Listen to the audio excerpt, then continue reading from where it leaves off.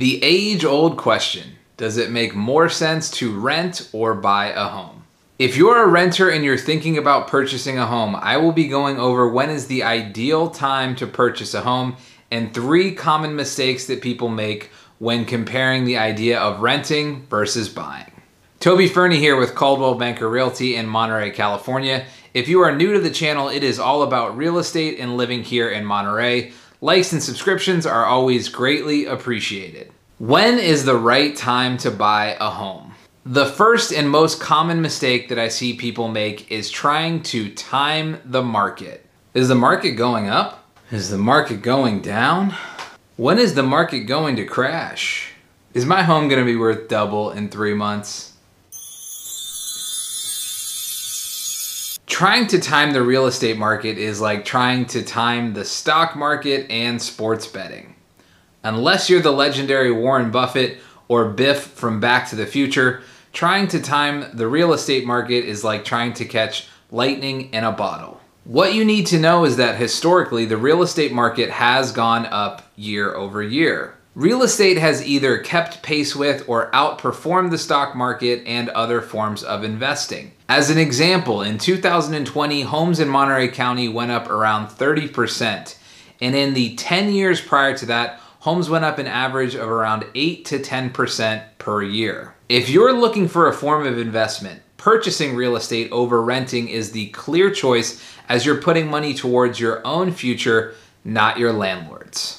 Mistake number 2 that I see people making is hoping to purchase a home and spend the same amount of money that you're currently paying on rent for your mortgage in the same size house that you're renting and in the same neighborhood that you currently live. I completely get it. If you're making a major purchase like a home, you want to love where you live. But if purchasing a home meant that you would be paying the exact same that you're paying in rent or even less, then this wouldn't be much of a debatable topic. The reason that your rent is lower than current mortgage costs is because your landlord purchased your home years ago and currently the cost of your rent is covering their mortgage and then some.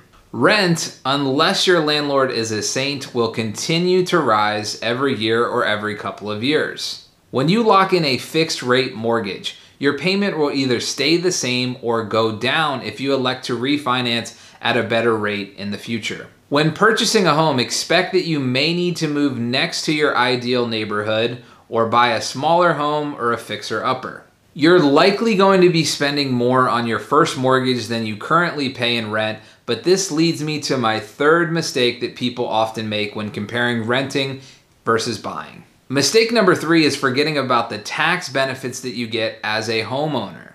At the end of the year, you're going to be able to write off certain expenses like the interest on your loan and the taxes that you pay as a homeowner. When you work with a mortgage lender, they're going to explain your monthly payment as the PITI, which is the principal, insurance, taxes, and interest. Those are all going to be lumped together into one payment. We've determined that your mortgage or your PITI is likely going to be more than you're paying in rent. But you're forgetting that the TI, taxes and interest in that equation, are tax deductible items. I'm not even going to pretend to be a CPA on YouTube, so you're going to want to make sure that you check in with a CPA to figure out how much you're going to be able to write off as a homeowner, but it wouldn't be out of the question to write off $10,000 at the end of the year in those expenses. $10,000 divided by 12, that averages out, carry the 3, to $833 a month. So if you can find a home to purchase with a PITI payment of say $500 or $750 more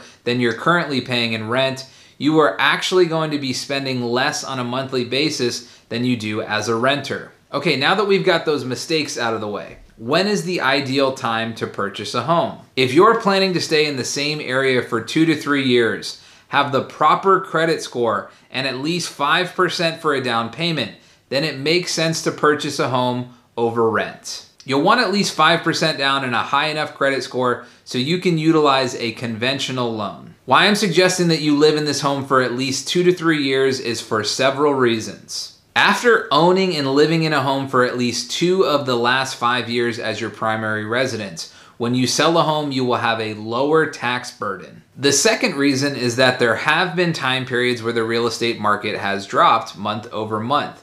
But if you're looking to sell your home after 2 or 3 years, unless you're selling your home at an unusual drop, chances are that the value of your home will have increased during that time period. Lastly, it makes sense to live in a home for at least 2 to 3 years because there are expenses associated with selling a home.